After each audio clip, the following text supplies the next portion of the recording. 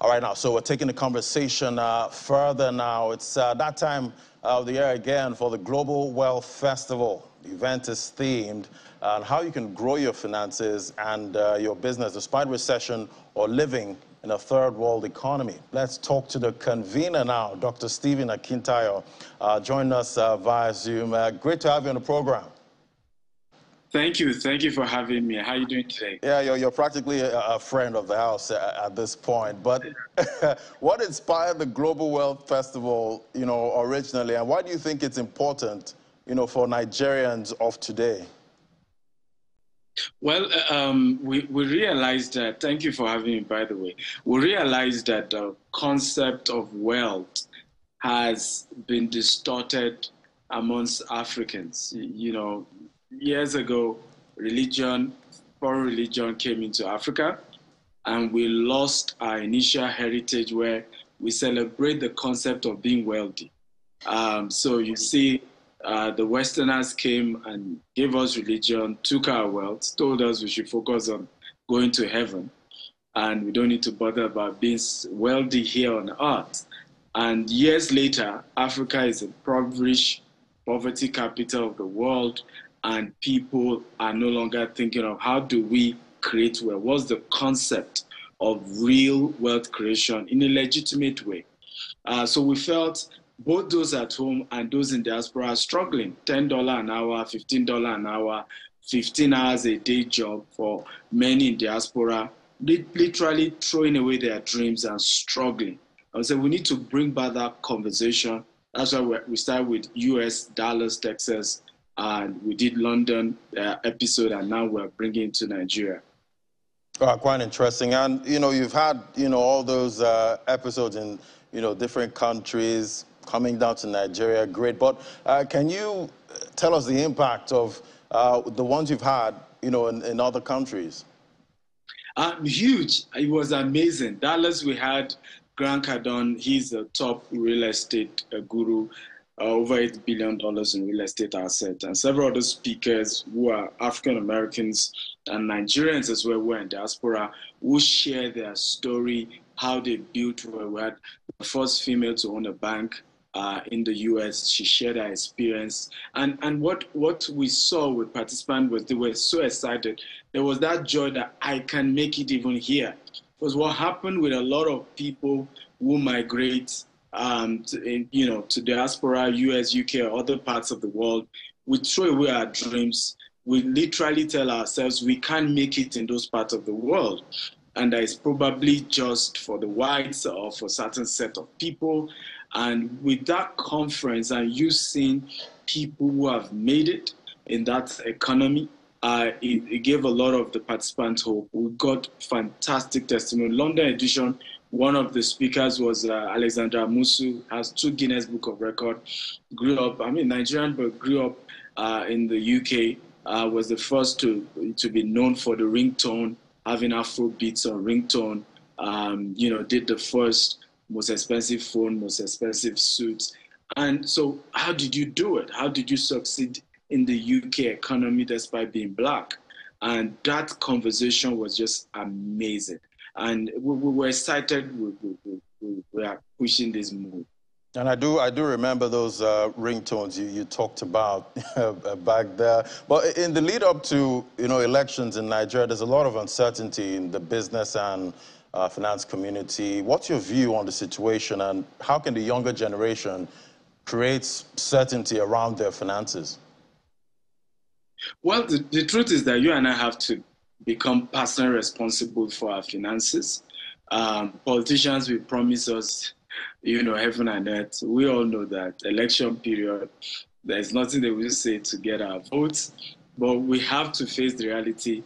You and I are responsible for the outcome of our lives. And there is so much opportunity in Nigeria. And what we've decided to do is to say, we will bring to you people who have made it in Nigeria. We're going to be having Dr. Cosmos Maduka. Cosmos Maduka started Coscharis with 200 Naira in the same Nigeria. Okay? And his assets is over $1 billion today. How did he do it? So what we've done is to say we will assemble people who are not just thriving, but exceptionally successful despite the challenges in Nigeria, and we'll have them talk to us and share their own journey of how they've been able to do it so that you and I can take responsibility. Ultimately, I've said this a million times. The wealth of a nation is directly proportional to the wealth of the citizens. And don't let any politician deceive you. America is the richest, is the world power, richest country in the world because top 100 richest people in the world, America probably will take 50% of that. Americans are 50% of the top 100 richest people in the world. So hence the nation, of course, is the richest nation in the world. So if we're going to turn Nigeria around from the Africa poverty capital of the world and all of that, we have to start empowering our people, showing them how those who made it legitimately have done it and how they can do it themselves. I guess we have to make our people rich, at this point so that they can pay more taxes and the government can actually, get more at this time. But what unique factor would you say Nigerian leadership is lacking and is something business leaders can easily answer to? Well, I think the relationship between, the business leaders and those in politics is too wide.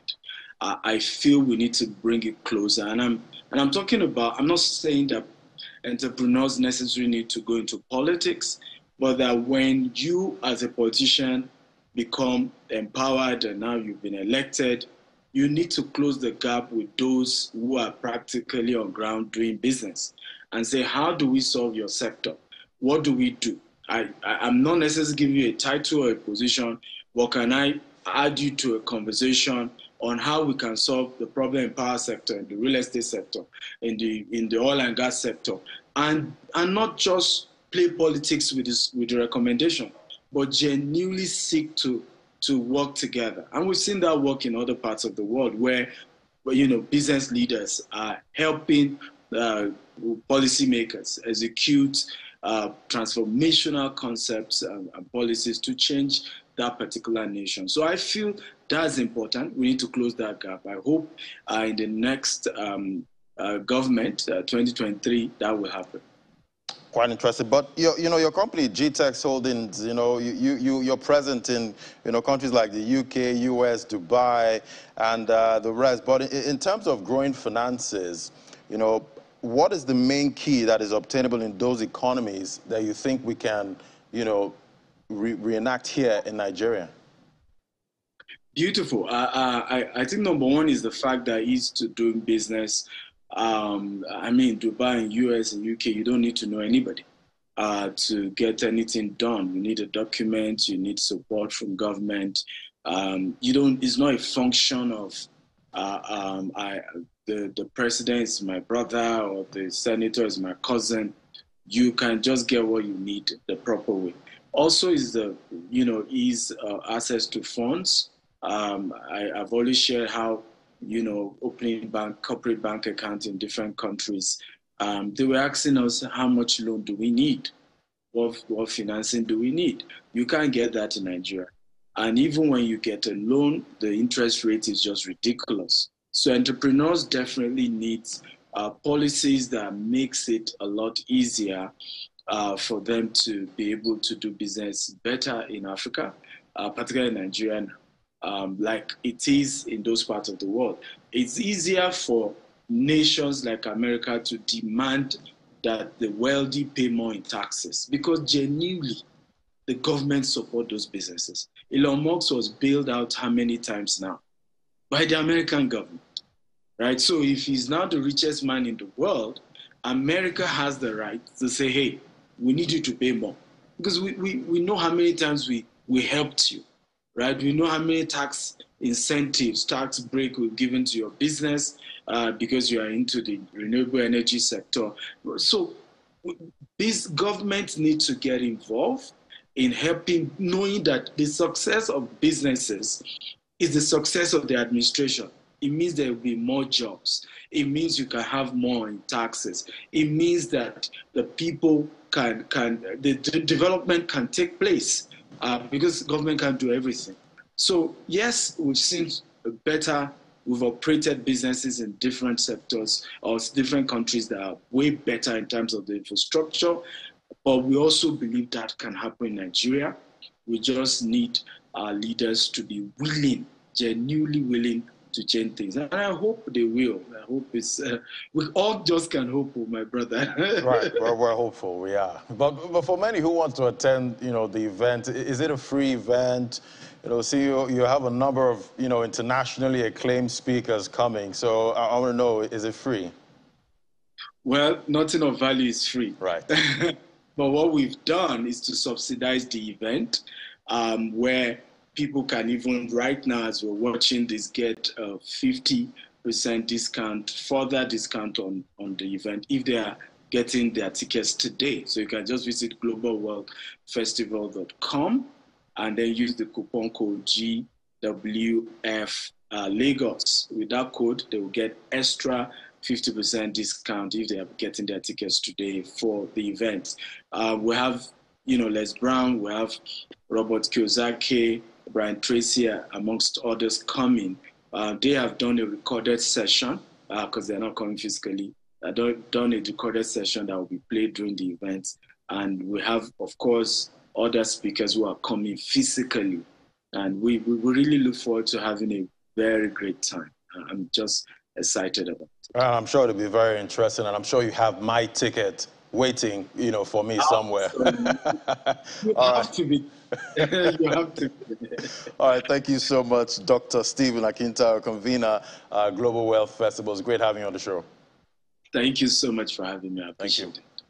Yes. All right, now after the break, AFEX Commodities Market Update is next. Do stay with us. This is Business Morning.